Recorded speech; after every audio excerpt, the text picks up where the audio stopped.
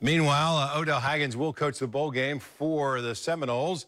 That's because Willie Taggart is basically out recruiting and doing all the other things that a head coach needs to do. But Haggins will get the team prepared, get them ready to play with one ear to what Taggart's telling him. Let's get this straight. I'm not sharing duties with him. He's the head coach, okay?